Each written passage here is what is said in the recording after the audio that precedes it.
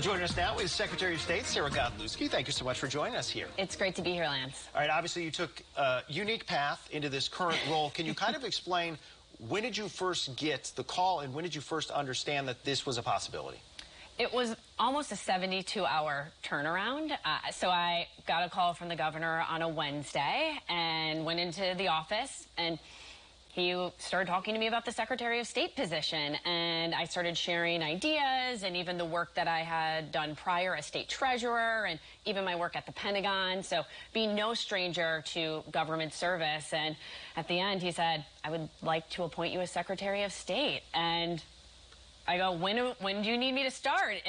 May, June? And he goes, we need you on Friday, Sarah. And I go, okay. And next thing you know, it was 48 hours later, I was sworn in my Green Bay Packer pajamas, and the rest was kind of history. Well, that is very Wisconsin, Green Bay Packer pajamas. So some Republicans, though, have asked if there was any inkling whatsoever before that election where Doug LaFollette won re-election and then he resigns. Was there any inkling, had you heard anything about the fact that he might resign if he was reelected? No, I mean, Doug has been in that position for decades and has been serving the people of Wisconsin, and so there would be no reason why would he not continue in the job that he's been for a long time. Well, Republicans have also asked for a special election. Their argument is there's 3.5 years left on this term. The voters voted in Doug LaFollette. They didn't vote in you. Should voters have a say in this position? Do you think it's fair of them to ask for a special election? The voters also voted for Governor Evers, and they voted for Governor Evers to do his job as governor. And as governor, he has the ability to appoint when a constitutional officer vacates. And that's exactly what Governor Evers did, because to him, what's most important? It's to get to work. And that's one of the reasons when we were talking that he was hopeful that I would take this job, and I was excited that he asked, is because he's like, Sarah, you're no stranger to constitutional offices. You can put your head down and get to work and start immediately serving. In his resignation letter, Doug LaFollette, he pointed to the fact that he said resources and staffing were a problem. He couldn't get done what he wanted to get done. What have you seen in your time in office? Do you have the resources and staffing to get the job done? We know that for the past 8+ years, the Republicans have been cutting this office, and yet it does important work. I mean, one of the things we do is we authenticate any sort of interaction that needs to happen here with businesses or your birth certificate. So if you want to do work in a foreign country, it has to be authenticated by my office. And yet we're being cut left and right. And so one of the things that I'm working on is how can we modernize the office and make sure that it is doing everything it can to optimize tax dollars.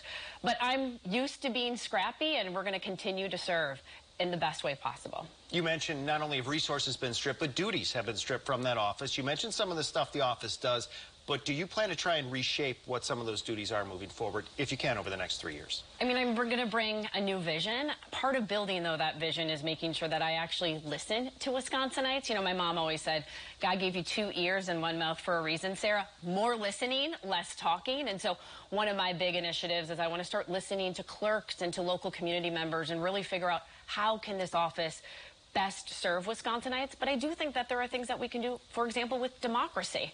We know that this office can work with the clerks. They've been attacked. They're public servants, whether it's helping with transparency or things that we can do with helping to make it even access with the ballot. So these are things that I'm going to continue to look at, and hopefully soon we'll be sharing some of those initiatives in the coming months. You've held several offices. You were the state treasurer, and then you ran for Senate, and now you're in this position. Do you see this as a platform for another run at another office? I don't even know what I'm going to be cooking my 3-year-old tonight. You know, my primary focus is really on this job and what are the opportunities and what can I do to best serve the people of Wisconsin. And so that's what I'm going to be focusing on for the near future. We mentioned some of the duties you have in that current role. You were also elected board chair of the Board of Commissioner of Public Lands recently. Kind of explain maybe what that board touches and what that role is going to encompass for you. So the Board of Commissioners of Public Lands is actually our state's oldest agency, and it provides distributions to public schools so they can buy hotspots, e-learning books, help fund our public school libraries. And under my leadership, we actually provided the record-breaking distributions year after year. And this is important for taxpayers because if we're not helping fund public schools, Who is? It's property taxes. And we all know what that's going to lead to. So this is a role that I'm really excited to be in and continue our great work with public schools. Do you have something that you plan to prioritize in that role? As you mentioned, school funding is one of the big issues. So one of the things I think we need to think about is what are some unique ways that we can continue to earn revenue? And we have over 70,000 acres of public lands. Can we start thinking about carbon credits as a new funding stream for public schools? So this is just one of many ideas that we're going to be looking at. We also partner with communities to help with financing projects. When I was chair, we financed over 600 community projects because we know these communities are squeezed.